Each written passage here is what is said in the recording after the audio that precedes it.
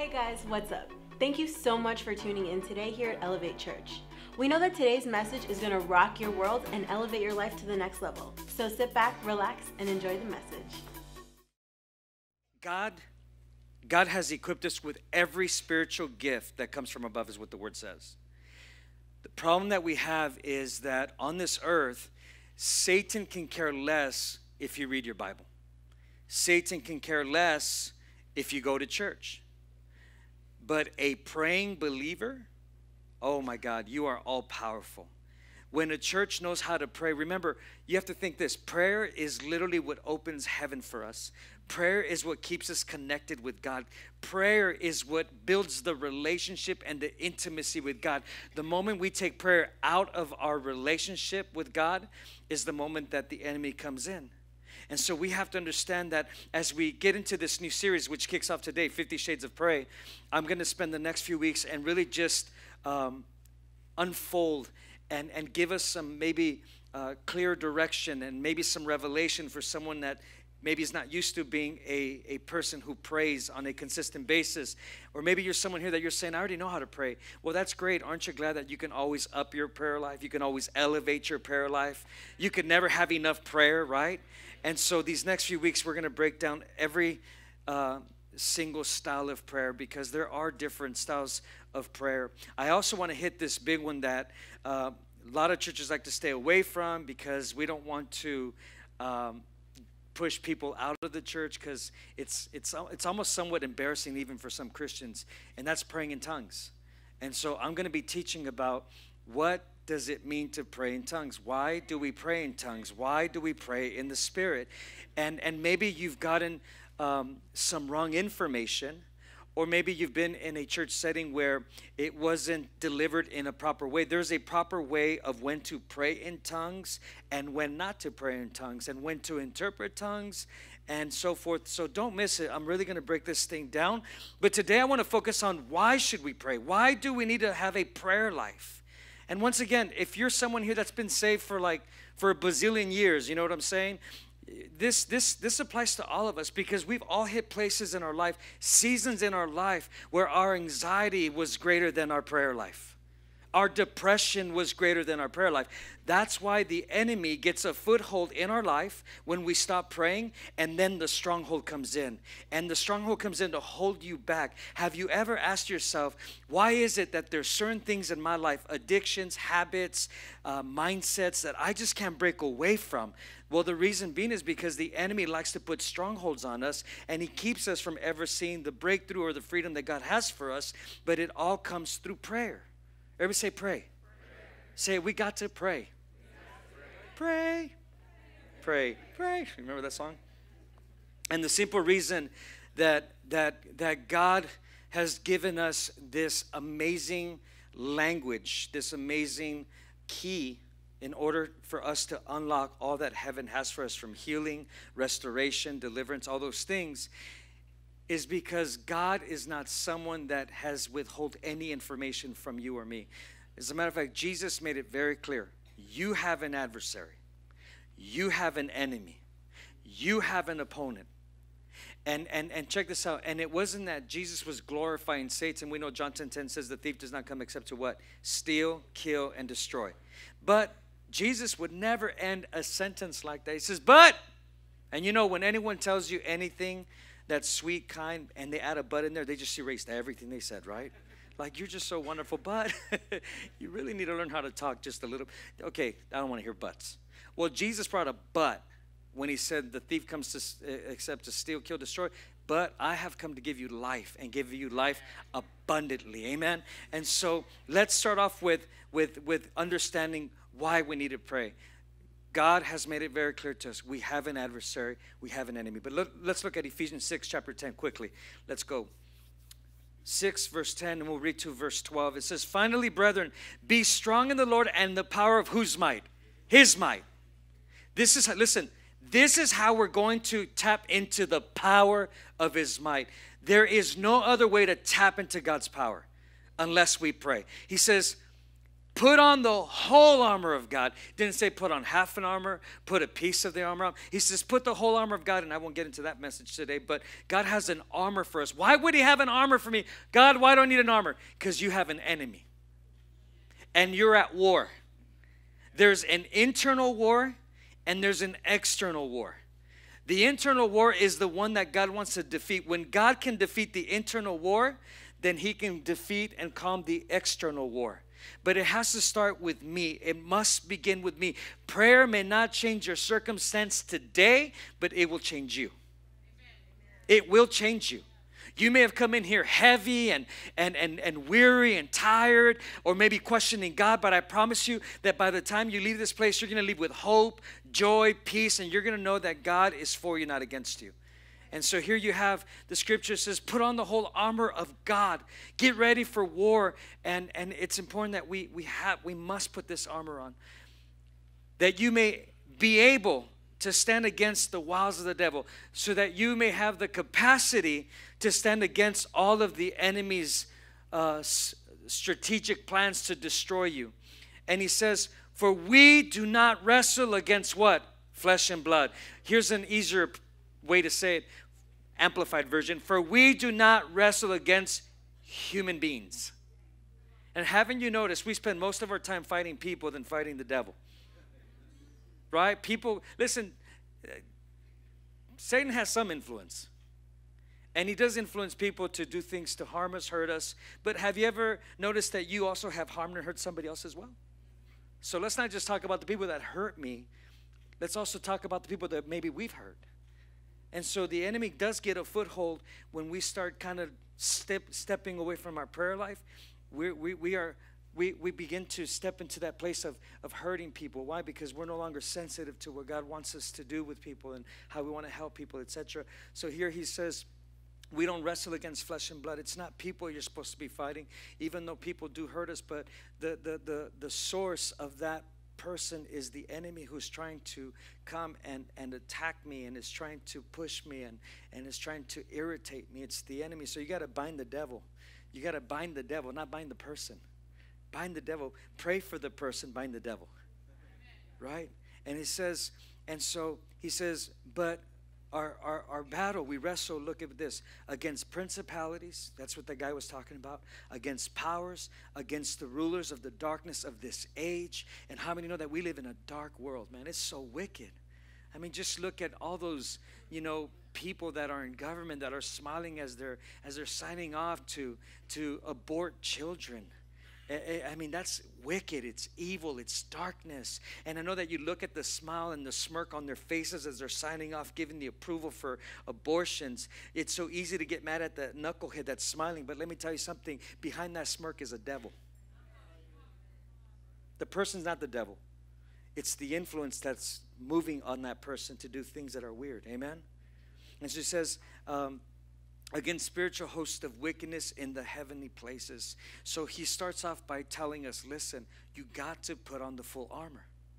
And within that verse, when he gives us the full armor, which you could read on your own, read all of Ephesians 6, at the very latter part of this verse of 6 and verse 18 and 19, this is how he finishes after you've put on the helmet of salvation, breastplate of righteousness, sword of the Spirit, belt of truth, all those things, right? He says this, and after you put on the armor, he says, at all times, Ephesians 6:18, at all times, not sometimes, not a few times, not when you feel like it times. He says at all times, pray by the power of who?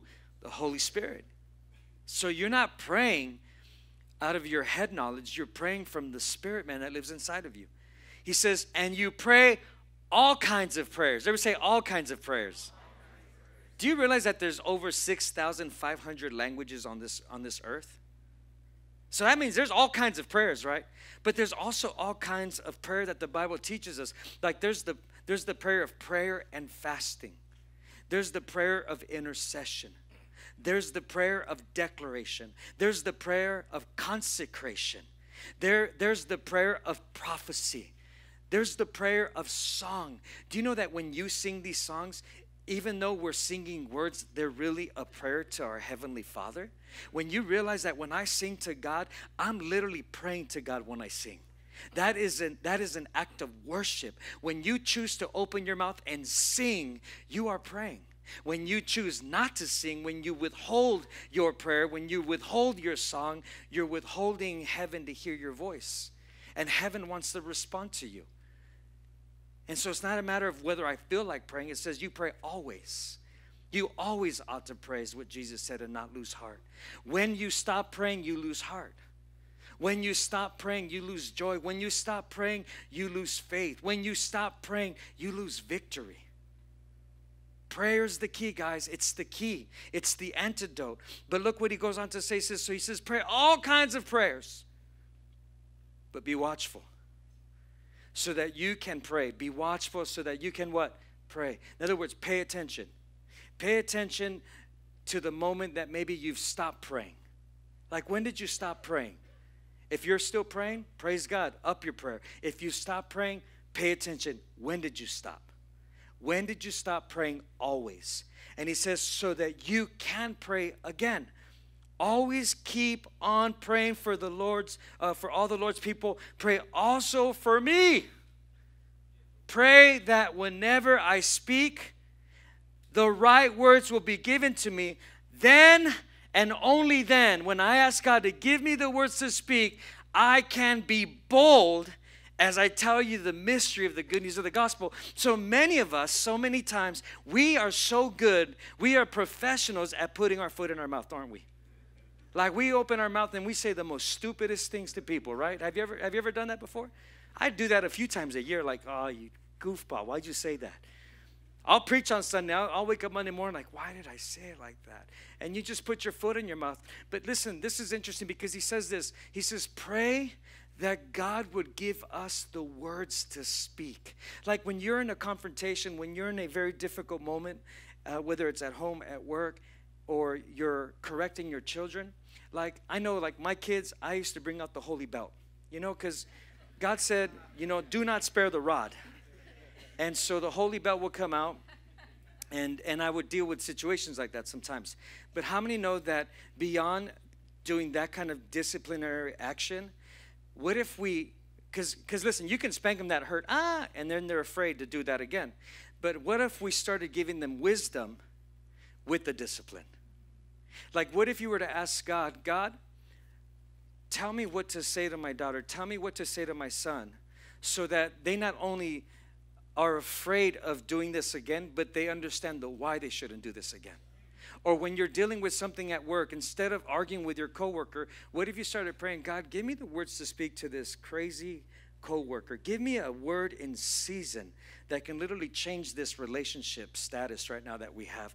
Heavenly Father, give me the words to speak. When you go for that interview, give me the words to speak where that person who's interviewing me is going to say, where have you been all our life? We've been looking for you. Are you kidding me? See, if we started asking God to give us the words to speak, I think there'd be more favor in our life. I think we would save more time and more energy if we started asking God, how should I respond? What should I say? Tell me how to say it. I have been in difficult situations where people have had loved ones go home to be with Jesus. And the first thing I do is I always have to ask God, because every situation is different. So I always have to pray, God, how do I deal with this one? Because each one of them are different. And I don't want to be this religious, say the same old thing with every person I meet with that has lost a loved one, and just kind of, you know, not be a word in season for them. And so there's times where I'll ask God, and then I'll start talking to them. And of course, when someone loses someone, when someone passes away, they don't want to hear anything. They don't want to hear, oh, Jesus loves you. Oh, your child is a beautiful flower in heaven's garden. It's like, no, man, tell God to get his own flower. You kidding me, right? Seriously, we say the most stupidest things sometimes, the most ignorant stuff. And if you ever said that, don't get upset. Just don't do it again. Oh, he needed a little angel for his choir. No, he didn't. That's the given. That's the given. We're all going to heaven. What I'm saying is, what if God gave you a revelation, a word in season that's going to bring hope in a hopeless situation? What if we started speaking words that actually had weight instead of just being so cliche, just trying to talk like this? The church needs to have meaning again. The church has to have some potent back in its spirit. We need to begin to speak words of life that literally not only change a person, but change the atmosphere of wherever you are, at your workplace, in your home. When we start speaking, things change. Amen? Pray that whenever I speak, that the right words will be given to me. Then I can be bold. Some of you say, you know what? It's so hard for me to share my faith, Pastor. I felt. Pray, ask God, how do I share Jesus with my coworker? How do I share Jesus with my family? They already think I'm crazy. What do I say? How do I say it? What do I do? If we would just pray, God would respond to us. He would. Those little things. It's the little foxes that spoil the whole vine, isn't it? If we just started asking God, just help me. For example, let me give you an illustration here about prayer.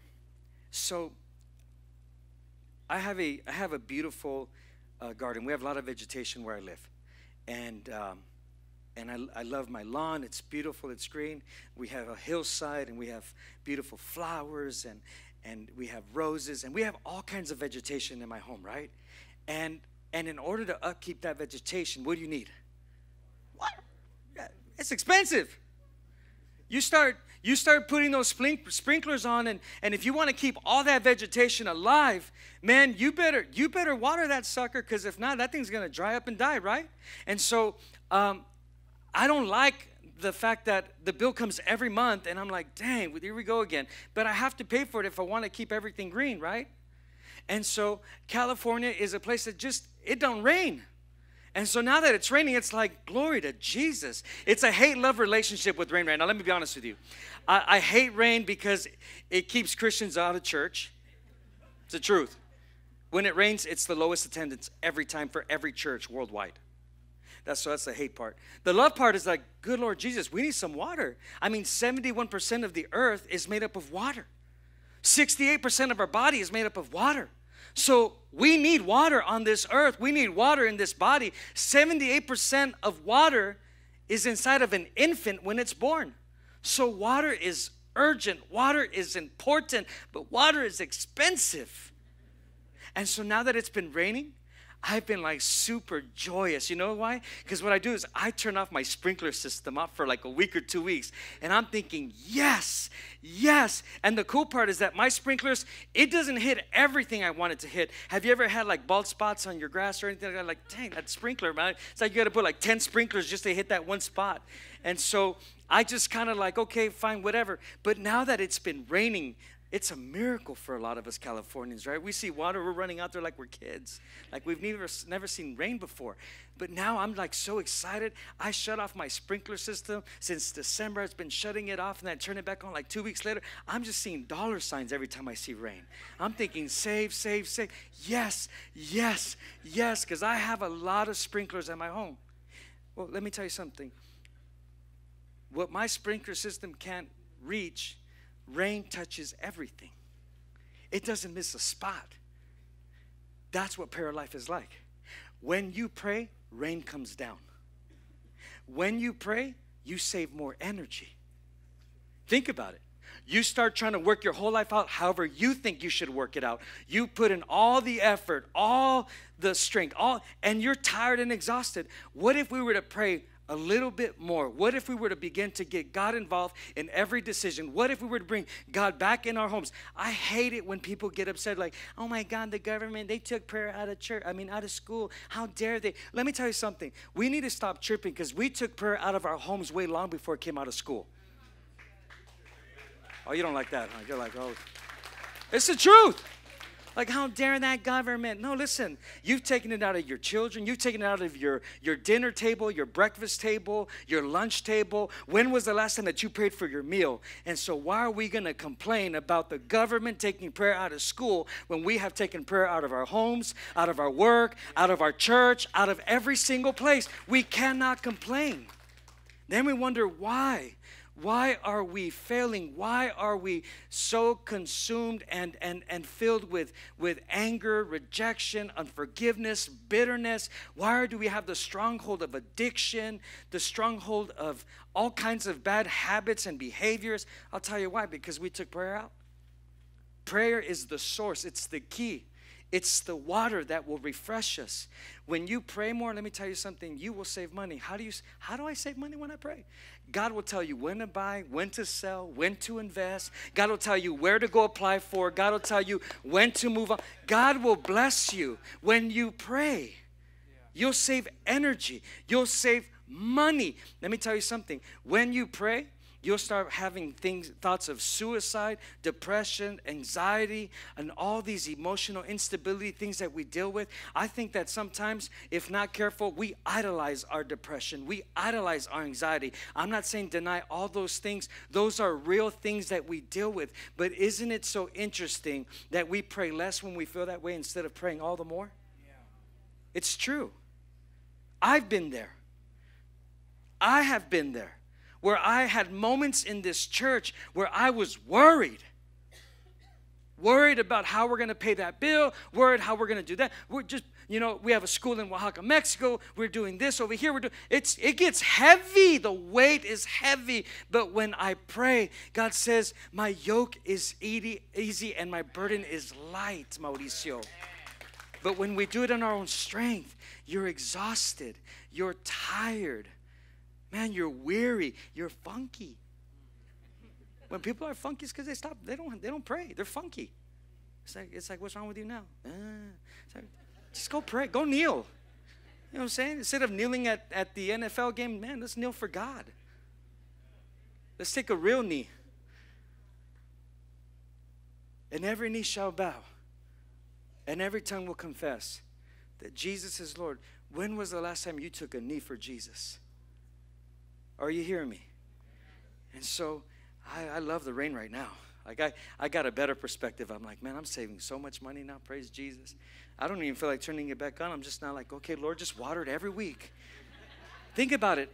When God waters us, when we pray and he waters us, you know what's going to happen to you? You will finally grow up spiritually. You'll grow up spiritually. You'll flourish. It's the only way to stay connected with God. Let me give you a quick definition of prayer. Prayer is very simple. Prayer is God communicating to you. Prayer is God communicating to you. I know that we think, well, prayer is me communicating to God. Well, let's be honest. He started communicating to you before you ever started communicating to him. He reached out to you before you ever reached out to him. And so prayer is communicating to God. That's what prayer is. And prayer in its infancy is the most powerful connection that you and I can ever have. It's the most powerful thing that you and I can adopt. It's the most powerful thing that you and I can embrace and get connected with, because when you cultivate an ear to hear, and you listen, you don't just start praying powerful prayers. You have to develop a prayer life. You have to develop an ear to hear God. I always hear people say, I don't know how to pray. I'm like, well, have you prayed? No. Well, you got to pray in order for you to learn how to pray. You know, we complicate it. I don't hear God. Well, then open your ears. You know, like, what do you mean you don't hear God? Yeah, well, I don't hear God. No, God is speaking today more than ever before. I'll prove it to you. Ready? Look at this. I'm proving it to you right now. 1 Samuel 3. He didn't speak that much back then. Look, verse 1 through 11. This is a great story about a boy named Samuel. You know, Samuel was a prophet. He's the one that anointed David as king. Eli was his mentor. Eli was a prophet in his time. And here you have Samuel as a young kid. He's being mentored at the school of prayer. Verse 3. Now the boy Samuel ministered to the Lord before Eli. And the word of the Lord was rare. The word of the Lord was what? Rare. That means God didn't speak very much. God didn't speak very often. So the word was rare in those days. There was no widespread revelation. And isn't that what everyone is seeking? God, reveal yourself to me. There was no widespread revelation in those times. His voice was rare. So I want you to get this picture, because we are blessed. They were just crying out to just get a little breadcrumb from heaven. We got the whole enchilada now. Verse 2. And it came to pass at that time, while Eli was lying down in his bed, and when his eyes had begun to grow so dim that he could not see. In other words, he got that lazy eye. Look, he was really going to bed. For us, we pray, we get that lazy eye, right? You start praying, you get tired. Okay, that's not good. Verse 3, and before the lamp of God went out in the tabernacle of the Lord, where the ark of God was, it says, and while Samuel was lying down, that the Lord called Samuel. And he answered, here I am. So he ran to Eli. So he's thinking that Eli's calling him. So he ran to Eli and he said, here I am, for you have called me. And he said, I didn't call you. You crazy. Lie down again. And he went and he lay down. Verse 6, then the Lord called yet again, Samuel. So Samuel rose and he went to Eli again and said, here I am, you've called me. He answered, I did not call you, my son. Lie down again. Verse 7, now Samuel did not yet know the Lord. He wasn't as strong in his relationship with God. Maybe you're not as strong yet with God, but that's okay because everybody has a starting place. You can get connected with God. You can grow your relationship with God. And he says, so Samuel did not yet know the Lord, nor was the word of the Lord yet revealed to him. And the Lord called Samuel again a third time. And so he arose and he went to Eli and said, man, you better stop playing around. Here I am, for you did call me. I'm right here. Then Eli perceived that the Lord had called the boy. And therefore Eli said to Samuel, go lie down, and it shall be, if he calls you, that you must say, speak, Lord. For your servant, what? Hears. That right there is a simple prayer. Father, speak, Lord, for I hear. So Samuel went and lay down in his place. Now the Lord came and stood and called as at other times, Samuel, Samuel. And Samuel answered, speak, for your servant hears. Then the Lord said to Samuel, let me tell you something. What happened here is that Samuel is developing and cultivating an ear to hear from heaven. He's learning how to have this intimate relationship with God. It says that he yet didn't know the Lord. When you start reading your Bible, at the beginning, you have yet to know the Lord. As you keep developing that word time, as you keep developing that spending time, as you keep going back to the same place again and again, you will begin to develop an ear to hear what God wants to say. Many times you'll read the Bible and you can't understand the words. It's not about what you can understand. It's about the quality of the heart when you spend time with God. Eventually, you're going to hear the voice of God and you're going to be like, what happened? You'll start hearing things, seeing things, and God wants to show you things. He wants to reveal things to you. And so here you have Samuel. This young boy is finally developed this ear to hear God. He finally knew. Now you may think like, well, God doesn't speak. Okay, well, fine. Don't let him speak to you. You can speak more to me. But here's the truth. The only way that God is ever going to reveal his purpose and plan with you is when he speaks to you. He's going to speak it to you through the word. You may hear something that God will speak to you through the message today. I'm preaching to you God's word. I'm not preaching you my ideas. I'm preaching to you the gospel of Jesus Christ. God can speak to you through a scripture today. God can speak to you through worship. All of a sudden, there's one lyric. One word from heaven can change you. But you have to cultivate that ear.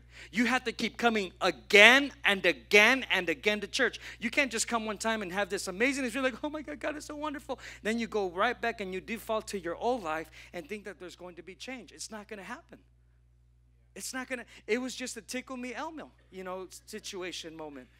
God wants to give you an experience every single day of your life. And so the purest motive of prayer should be, I just want to be with you, God. That should be the purest motive. Nothing else. God will add to that pure motive. But the purest motive of every single person's heart should just be, God, I just want to be with you. I just want to hang with you. Look at what 1 Chronicles 4:10. This is Jabez. Jabez has this amazing prayer. This is a prayer of faith. It's also a prayer of consecration. But it's also a prayer of believing God prophetically for things that he needed. Look at this. It says in verse 4, or chapter 4, verse 10, it says, and Jabez called on the God of Israel. He called on who? The God of Israel. Hey, you know what? It wouldn't be weird if you say, I pray to the God of Israel in the name of Jesus. That'd be pretty awesome. He says, look at this. Saying, everybody say saying, speaking, communicating. Oh, that you would bless me indeed.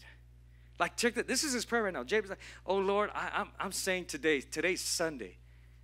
I pray that you would just bless me indeed. Just bless me today, God.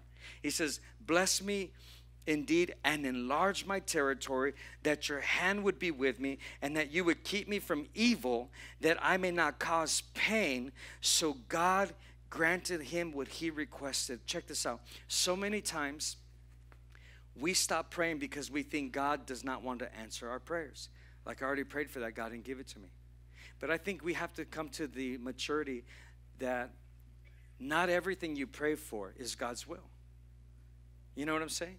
But it takes maturity to know that there are specific things that you're going to pray for, that it's not that God's trying to keep it from you, it's just that God never called you to it. God has something better for you. God has something much more amazing for your life. God has something that's going to be so much more grandiose than, you may not see it now, but I promise you, when you are in alignment with God, when you are filling your well, with the wealth of God's word, when you're placing God's word in you, let me tell you something, you will no longer will pray the desires of your heart. You will pray the desires of your heart that are lined up with the desires of God's heart. You're now connected with God's heart. You're not praying what you want. You're praying his will, not my will. And when you understand that, then you can pray prayers like this. So here you have Jabez is praying, hey, listen, God, you know, I just ask that you would bless me today. I pray that you would enlarge my territory, that you would just keep giving me more. Nothing wrong with more. But notice this, there's something very interesting about this prayer. He says that your hand would be with me. Look at it, that your hand would be with me. Huh?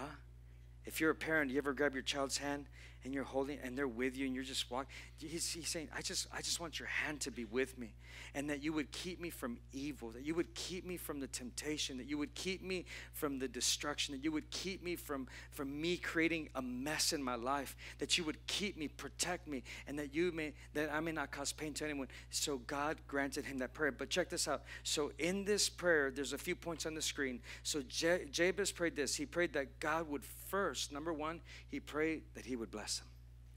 You should start off in the morning, God, would you bless me today? Bless me. Bless me with anything you want to bless me with today. It could be that someone just buys you a cup of tea, a cup of coffee. That's a blessing right there. It could be that someone holds the door open for you while you're walking to the Wells Fargo or you're walking to the supermarket. What a blessing, huh? You know? I mean, it can be this. When you start praying with the intention of God bless me, you'll start seeing the blessings. When you don't pray for God's blessings, you never think you're blessed. Why? Because your attitude changes when you pray. You now start having gratitude even for the littlest things that you see throughout your day. It's amazing what God will do. So he says, number one, he says, bless me first. Second, he prayed this. He said, expand my territory. How many here want to expand their territory? Maybe right now you live in an apartment, you want to own a house one day. Would you like to expand your territory? Right? Maybe right now only 1 out of your 10 children are saved. Praise God. Right? Well, expand my territory. Lord, I want all my kids to come to know you, Jesus. That's expanding your territory. He's praying, expand my territory. Expand my influence. Expand the wisdom that I need, God, to lead this family, to lead my workplace, to lead my business. Expand me today. Expand me. So he's praying, expand me. The third thing he prays, he says that God's hand would be upon me. And I want you to know something. When you read the prayer of Jabez, the hand represents the presence of God. In other words, he's saying, I pray that your presence would lead me all the days of my life. It represents the presence of God, the person of God, the power of God, and the protection of God. So when you're praying for God's hand, you're praying for his presence. Why? Because where his presence is, you change. When you have no presence of God, you don't change. You're still you. I'm still me. But in God's presence, there's fullness of joy. He changes everything. So when you're praying, God, let your hand be with me today, you're asking for his presence, his person, his power, and his protection. You want another P? Provision. How about that? 5 P's right there. We'll just add that to the media now for 12 o'clock service. The 5 P's of prayer. Amen? And so he's asking God, I need your hand. You know why? I need you to have your heavy hand upon me, because when you're going to bless me, God, when you're going to expand my influence, I need to be able to continually be able to sustain everything and the more you want to bring in my life. Because sometimes you get too much and it breaks you. And so you're praying, God, sustain me in every season of my life as you bless my life. And so prayer is a daily, everybody say daily. It's a verbal exercise of humility. Yeah. You have to go to God and you have to admit before prayer and say, God, I'm inadequate, but I'm strong in you. God, I admit that I fail and I miss it, but my dependency is on Almighty God. You start bringing the attention back on Him, and you get the attention off of you. You start telling God who He is in your life. You don't start telling God, all the complaints. I get it. It's okay. God can handle our complaints. But God wants us to mature in our prayer and be able to come to Him and say, God, I humble myself. I don't believe in myself, God. I don't believe that I can. I don't believe that I have the smarts to do this, God. I don't believe I have the leadership to do this. It's okay to talk to God like that. But you have to come back with a but. But I believe that you can make it happen in me. But I believe you can give me the guidance and the leadership. But I believe you can give me wisdom. I believe you can give me strategy. I believe that you can give me a plan for this situation. That changes the whole game when you start praying like that. It's connecting with God when you pray like that. Here's another point. Write this one down. The purpose of prayer is not to get things from God, but it's to get access to God. That's the purpose of prayer, guys. Unfortunately, this is prayer for most Christians. We pray only in crisis. It's like we treat prayer like an ATM card. When we're running low on funds, we go back and we put the ATM card in there and we're like, do, and then we just expect that God's just going to give us everything we want. No, it's connection. It's developing this heart of I just want to be in your presence. And when you start thinking like that, all the things you think you want, all the things you think you need, they'll diminish. And then God gives you clarity of what you need. When you pray, God will be your all-sufficiency. Everything. You won't feel like you lack. You will perceive differently. You'll look at things differently. And so, remember, we're praying, God, I just need more of you. Jesus was the perfect example of that. Write this down. Prayer is worshiping God. Let me explain this. In Luke 19:46, it says, it is written, He said to them, this is Jesus saying to the disciples, He says, my house will be a house of prayer. But watch this. He says, but you have made it a den of robbers. And I was praying this morning as I was focusing on this message, and I was thinking like, okay, God, what does this mean? What is this? Because I know I have so many different interpretations of this verse, but this morning I was asking God, please show me. And God did show me. The Holy Spirit showed me this. When He said, my house will be a house of prayer, but you have made it a den of robbers. Here's what was happening in this scene of context. When Jesus was going to prayer, when He was going to the temple to pray, the people had this temple where everyone went at the hour of prayer. The problem was that the people saw an opportunity for business. And so they started rolling in the taco stands, the food trucks, and I'm not kidding you. They parked it right there at the temple. And that temple no longer became a place of prayer. It became a place of opportunity.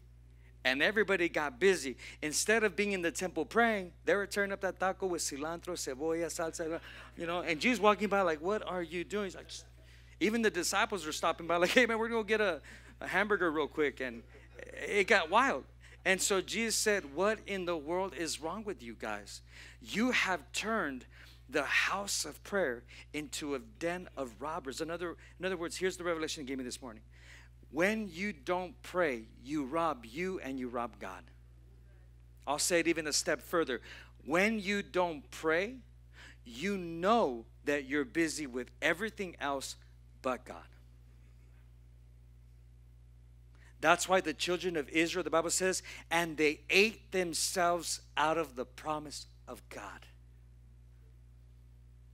And we live in a society where we are distracted by social media, by entertainment, by problems, by issues. But when you pray, it brings focus back. Here's another part of the revelation here. Jesus said, and you are the temple of the Holy Ghost. That means that when I say, we're the church, that's where you say, amen. Why? Because you are the church. And in this church, this is where God resides. And out of this church inside of me, this is the house of prayer. You get it? And so when you don't pray, you're robbing you. You're robbing yourself. You've made yourself a den of robbers. You're robbing yourself from peace. You're robbing yourself from joy. You're robbing yourself from clarity. You're robbing yourself from direction. You're robbing yourself from healing. You're robbing yourself from deliverance. When this house does not pray, we rob ourselves. Are you getting this? And so, but when you pray, God will provide. When you pray, God will give you favor. When you pray, you will no longer feel lonely. When you pray, you'll no longer be desperate. When you pray, you won't be hurting as much. When you pray, you won't be as disappointed, right? So you have to let your prayers match your problems. That's what Jesus showed us in the scriptures. Worship team, you can come up. Let's get out of here. Let me give you this last part. Turn off your phone. You're distracted. You're robbing yourself. Listen, Jesus is having a disappointing time, a difficult, tormenting moment right now in his life. This is right before he's going to be arrested and placed on the cross, and he has to now sacrifice his life, give his life for our life because of our sins. And so Jesus comes to this very agonizing moment where he's hurting, and he goes to this place called the Garden of Gethsemane. Now check out this. Everything that God has done it with purpose, with meaning. Out of all places that Jesus would pick to go pray, he picks a garden called Gethsemane. Why did he pick this garden? Well, here's why. In this garden, and I've been to this garden in Israel, it's just, and it's not that big, it's very small. It is filled with olive trees everywhere. And when you study the Greek, or the Hebrew word of Gethsemane, that Hebrew word of Gethsemane means the place of press. Why do they call that the place of press? Because that was the place where they would go into the garden and they would extract the olive oil from the olives, and that's what took place there. Jesus was showing us, when you are pressed with the pressures of life, that is the time where you have to press all the more. When you're being pressured, the only decompression is prayer. It's the only thing. Remember, Jesus prayed this. He said, Lord, Father, if you can remove this cup from me. And we know that his cup was the cup of suffering. And maybe some of you right now, you have a cup that you don't want to drink. It's the cup of forgiving someone who's hurt you. It's the cup of releasing that bitterness and that resentment. It's the cup of finally accepting the truth that Jesus is your Lord and he's your Savior, and without him you'll never have eternity. Maybe right now you have a cup of suffering with your family, your children. Maybe there's a cup of suffering of your body not working or functioning properly. Maybe there's a cup of cancer that you're swallowing right now. And Jesus prayed, if it is possible, let this cup pass me by. But prayer gave him the attitude and the response to say, but not my will. Let your will be done. See, you have to learn how to take the cup and swallow it. And the only way you swallow that cup is prayer. Prayer. I remember when I was a kid, my mom used to give me fish oil. I used to hate that. Ven pa acá, Mauricio. I'm like, no, ma. I'd be running around all over the place, a little kid. And she's like, if you drink it, I'll give you a gummy bear. Okay. 5. And she would give me the gummy bears, and then she'll prayer is the sweetness in order to swallow the suffering. It's the only sweetness. Prayer will make your suffering sweet. Prayer will sustain you when you can't. Prayer will keep you when you can't anymore. When you want to give up, when you want to quit, prayer will keep you from quitting. Prayer will keep you from giving up. Prayer will keep you from staying in the same place, the same year after year after year. Prayer may not change your circumstance in the moment, but prayer will have to change you. Jesus said in Luke 1, and men always ought to pray and not lose heart. We got to pray, church. We got to invite prayer back in our life. We got to invite prayer. We got to invite heaven. We got to invite His presence, His person, His power, His provision, His protection back in our life. But unless you open your mouth and pray, nothing's going to happen. You must pray. You have to pray. He said pray daily. He didn't say pray when you feel like it. Pray when you're in crisis. Pray when you're in trouble. Pray when you want a husband. Pray when you want a wife. He didn't say pray like that. He said pray so that we connect. Pray so that I give you strength. Pray so that I give you might. Pray so that I give you joy. Pray so that I bring you my peace. Pray, pray, pray. He's saying don't rob yourself from prayer.